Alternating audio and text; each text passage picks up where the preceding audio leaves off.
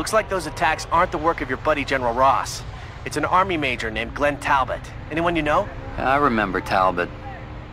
He was always flirting with Betty when he came by the lab. A real nice guy. Betty? Someone I knew. Maybe that's why Talbot has it in for you. Bruce, this guy's bad news. Be careful.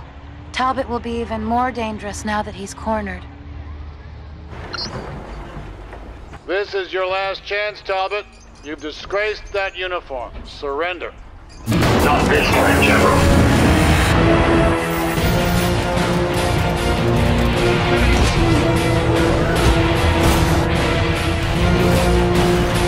I'm gonna call my name on your chest!